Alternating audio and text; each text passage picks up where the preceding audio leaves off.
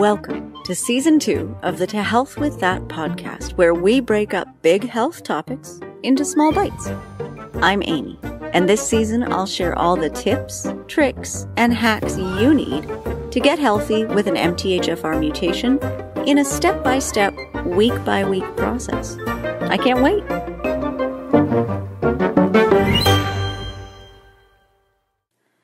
This week, let's kick off our series about other genetic polymorphisms by talking about COMT.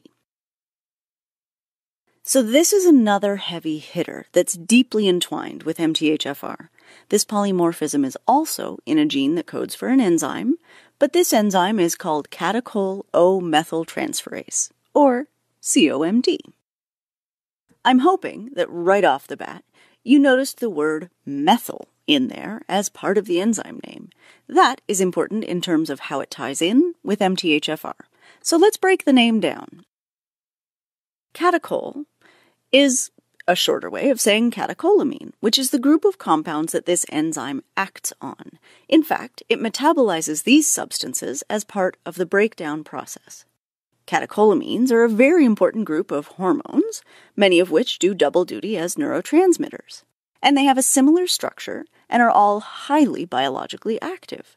They include dopamine, norepinephrine, epinephrine, and a group of estrogenic compounds called catechoestrogens. It doesn't take a vast wealth of biomedical knowledge to know that an enzyme that affects stress hormones, neurotransmitters, and estrogens is going to matter. Really matter. Catechols are also found in food, drinks, and supplements, and the COMT gene can change the way we respond to those as well. So coffee, beer, buckwheat, green and black tea, chocolate, peppermint, parsley, thyme, many other fruits and vegetables and herbs all contain catechols. In terms of supplements, EGCG from green tea, green coffee bean extract from coffee, rutin, and quercetin are all very, very well-known supplements that are catechols. A quick note on these supplements, they generally act as COMT inhibitors, which can be a good thing if your COMT is overly fast, but not so good if you have a slow COMT. As for the next part of the name, the O-methyltransferase, this refers to the specific action taken at this step in the breakdown process. We're transferring a methyl group to a particular location called O, right? And by a methyl group, I mean from a SAMe made by your MTHFR. We've heard those words before. So if your MTHFR is limping along, then COMT by nature is compromised because there isn't enough SAMe or methyl donors to go around. So these two enzymes are highly tied together. This is a big part of why MTHFR folks often have issues with estrogens. There is another breakdown pathway for these neurotransmitters, which is the MAO series of enzymes, all of which can also have polymorphisms. So there's a lot of symptom overlap between COMT and MAO mutations. It may sound like COMT isn't important because it isn't about making these things, it's about breaking them down. But in reality, breakdown is just as impactful as formation. So overly efficient breakdown means that the substance, whatever it is cleared way too quickly and you don't get the benefit from it. While breakdown that's too slow means whatever that substance is hangs around for way too long and starts to do damage. There are several COMT mutations, and they have additive effects to make the overall activity of the enzyme either faster or slower than the wild-type genetics. The most studied so far is COMT Val158-MET.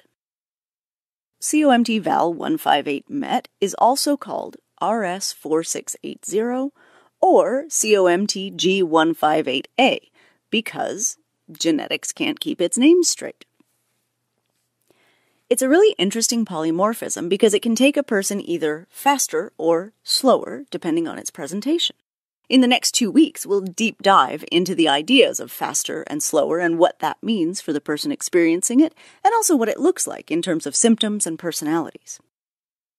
With this particular mutation, the MET form, which is also AA, is estimated to be 40% slower than the wild type, which means those people have more hormones, and more neurotransmitters.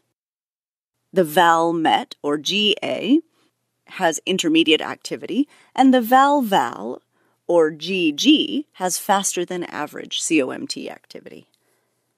There are other COMT polymorphisms as well, and I do want to caution you from trying to figure out your fast-slow status from a genetic report. This is a thing you need to look at in real life by your symptoms, not from a piece of paper. The symptoms and signs of fast and slow COMT are very clear and easy to see, and they're far more accurate than doing theoretical math on gene SNPs.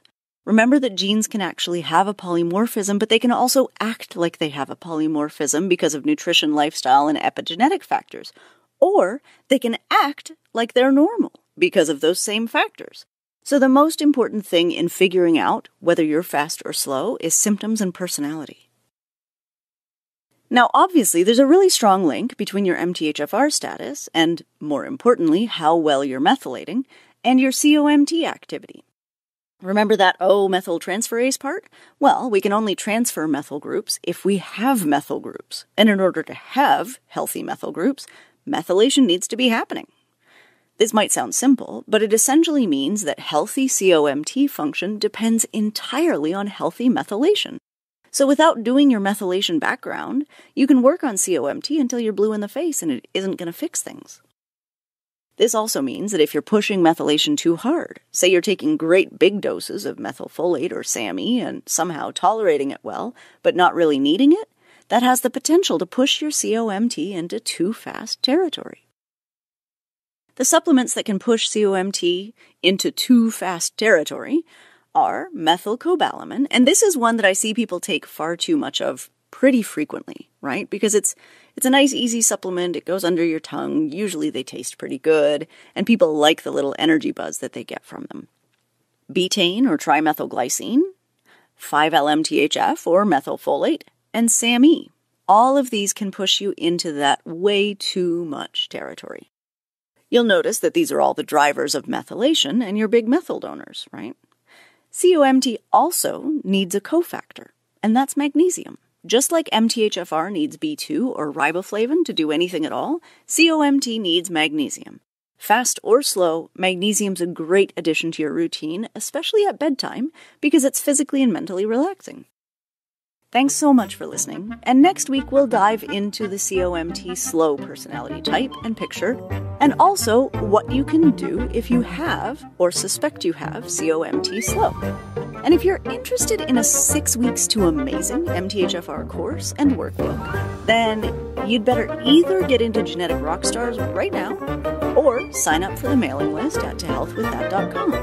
Okay, see you next week.